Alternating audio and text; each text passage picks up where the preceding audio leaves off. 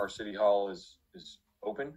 We don't have quite the traffic that the Madison County Courthouse has, but we'll still be requiring anyone who comes to City Hall to get screened by our police officers downstairs. We're encouraging people to have face coverings on. We Same thing with Mayor Harris. We're working with businesses on phase two.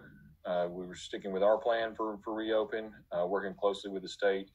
We have meetings every day at 11 o'clock with Commissioner Ezell and the state ERG on economic recovery.